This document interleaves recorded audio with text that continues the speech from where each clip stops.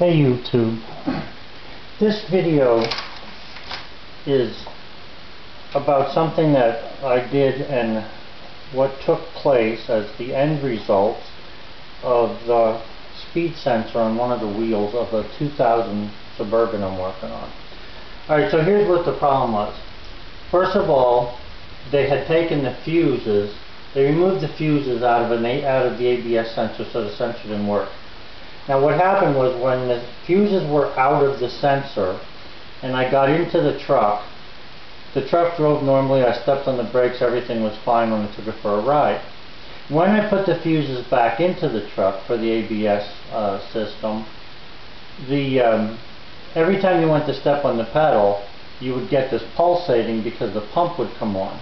And the problem with that is, when I came back from the ride with the fuses in, I almost ran into my garage door because the truck wouldn't stop because it kept pulsating and thinking that it was the wheels were spinning. So let me just give you an idea of what I did. Alright, so this is what I'm going to call the exciter, which is behind the rotor on your car. Okay? I'm not going to sit here and draw all these little freaking pips in here, but take it for granted that these go all the way around here. Okay? So that's what I'm going to call the exciter. This is attached to the shaft that drives the wheel, okay, next to the CV shaft and stuff. It goes through this thing. Alright, so here's what I found.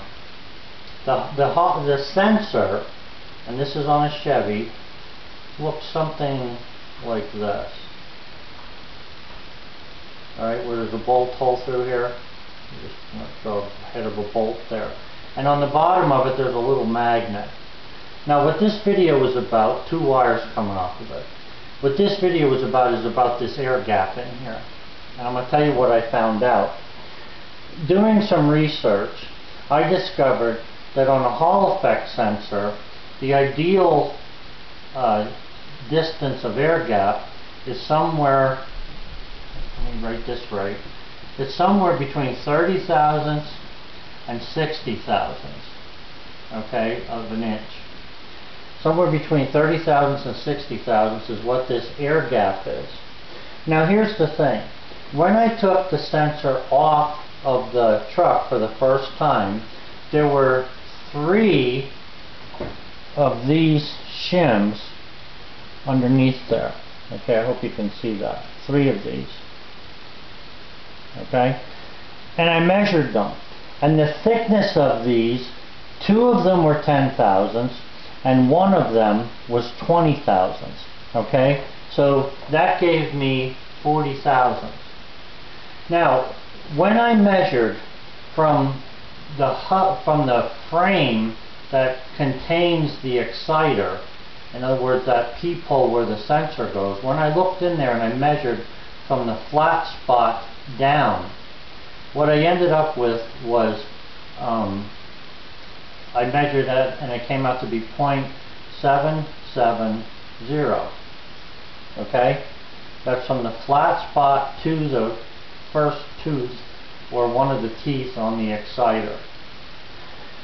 So 770. When I took and measured from the bottom of the Hall effect sensor, where it actually bolts to this piece and to the magnet, I ended up with 0.750. Okay? So there's 20 thousandths of an inch difference there. Now, if I added 40 thousandths to that, that would take that 20 thousandths plus 40 thousandths and make it 60 thousandths. However, I'm not positive if this is what Chevy figured out or what the design of the Hall effect sensor was. So I'm going to assume that it's somewhere between 30 and 60. 60's too much, 30's too close, or, you know, this is where I'm at. But let me just tell you what happened. So anyway, with these sensors and these shims on here, I get in the truck, I keep getting this pulsating. Time after time after time, I kept getting the pump coming on. So what I did was, I took the sensor out, measured these spacers, okay, and I made it the least I could do that was better than 20 thousandths. Remember, it was 750 to 770, the difference. So that gave me 20 thousandths. And I added a 10 thousandth shim to it, and I ended up with 30 thousandths. I put the sensor back in. I put the one shim under there of 10 thousandths, which gave me a 30 thousandths air gap. And I drove that truck for half an hour out there on the road, stopping probably 50 freaking times. Not once did the pump come back on. Now, let me just explain this to you. Yesterday, now that was this morning, all this took place this morning.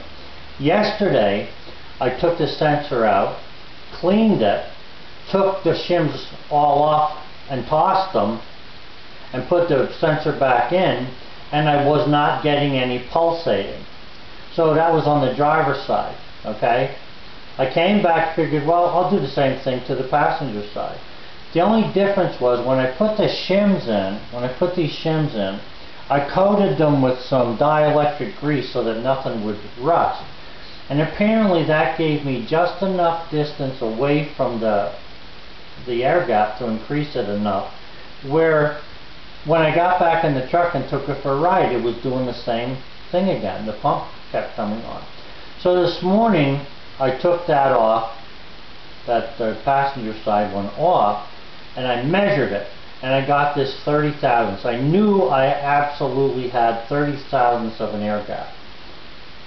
Got in the truck, not one problem. So, what do I'm not giving you facts other than what I just told you was factual about what I did. Whether this 30 thousandths to 60 thousandths is a true number, I don't know. But if 60 thousandths is too much and that's stopping it from working, then this would make sense that if you made it closer, if the magnet was somehow wearing out, or I don't know what happened to it, or the windings that are in there are getting weak for some reason, which I don't understand why. It seemed logical to me that if you made it 30 thousandths or even 40 thousandths, that you would have a better chance of this thing working. When I did this, again, I got in the truck, drove all over the place, had no problem with this. Now I'm going to take it for another ride, but what I'm tired of is I'm sick and tired of these videos where guys tell you, oh, this is how you replace this. Nobody ever tells you whether it fixed the freaking problem. Very few guys, I should say. And I'm not one of them. I don't like that. Alright? All that is annoying. Telling me how to take a bolt out and pull a plug and put the plug back in does not help. What helps is when you tell me that it solved the problem. So here's what I'm saying to you. If you have the tools, and I needed a dial indicator that has a long stem on it that I could push down inside that hole, make sure you're measuring to the top of a clean tooth, wipe one off with a rag or something down in there. I'm telling you that when I set that thing to 30 thousandths, I had no problem whatsoever with any of what the braking was doing, any of that ABS crap. So, guys, it's just something I did, something that worked, and now there's no problem. And one thing you should know is I did not have an ABS code. There were no codes anywhere, okay? Nothing showed up on the screen. It just wasn't working properly. Now this had been rusted as well. And I cleaned the rust off yesterday, put it back together with the shims that were in it originally, and I still had a problem. This morning I measured it, adjusted the shim height to get 30 thousandths, and I don't have a problem. So apparently there is a distance in there that doesn't seem to be being told to anybody, okay? And that distance makes a major difference. So again, if you have the ability with a caliper, measure these, or a small micrometer, you can measure these. They are different sizes. Two of them were 10 thousandths, one of them was 20 thousandths. And actually where they were rusted, they were 2 to 5 thousandths thicker than if you measured them where they were not rusted. So, guys, it's something I found out. It's working. I took the truck out 3 times this morning, shut it off, made sure that whatever the computer was going to reset itself, it would do. And as far as I'm concerned, that's fixed. because I'm not having the ABS pump come on. So it's just a little something that you might want to consider. I know it seems like I'm going out of my mind when you really look at this, and you can look at some of the numbers there. When you really look at this, it's almost like being anal. But you guys who used to work on cars with points in them, remember when we had to get them between 16 and 18 thousandths, how many freaking times we had to put a feeler gauge in there to try and accomplish that goal? Well, I think this is the same thing. I believe that these sensors being too far out or too far in, I mean, they didn't make it just any length for the heck of it. Somebody had to design the length and why, and I'm just saying that this is what I'm seeing. So it's possible that, and the bearings had been replaced on this truck about a year ago from what I understand, it's possible that this diameter could be slightly different than the original, and that could have caused a difference in, you know, what the effect was. Because the guy said that when they put the new wheel bearings on, this problem stopped, but it came back within a month, slowly creeping back to be, you know, the problem that it is. Why, I have no idea, other than I said there was rust underneath here. But, you know, even that rust, if the rust alone can measure, if rust on metal can move a sensor enough to make it not work, then we should not be just sticking them in there just to stick them in. We should be using vernier calipers to measure, or vernier, whatever the heck the word is, to measure that to get the right distance. That's why these shims come in the pack with the sensor.